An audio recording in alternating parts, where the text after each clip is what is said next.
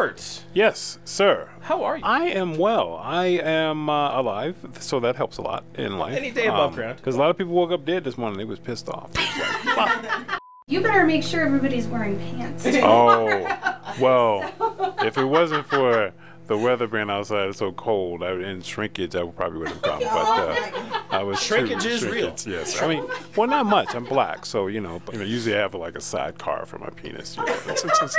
Some of these movies that they're making now are like 2 hours, 3 hours long. I've sat for 40 years in this damn chair. I am not going to a damn movie to sit for 3 more hours. People talking in movies is a big pet peeve, which is one of the reasons I really don't go to a black theater.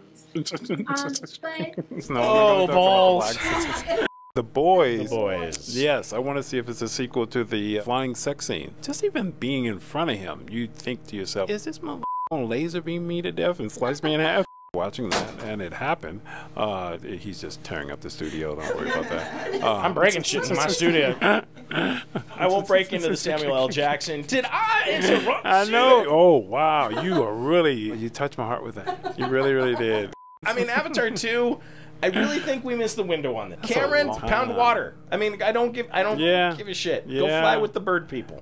Poor Book. Did Book really need to lose his planet after he got everything together? Do we need to torture the black man some more? No, we had enough hard times. Yeah, it took his ship, I know. his cat, he blew up his planet. I mean, it's all over. Doug Jones, who has been on this podcast, wonderful guest on the podcast, and he hugged me, and his arms wrapped completely around my head. I was just like, Jesus Christ, he's all armed, and there's still like more arm to go. Oh my God. Pocus makes more sense now. So I was watching Boba Fett. Did I hear the Clitonians? No. Okay. All right. Closed captioning.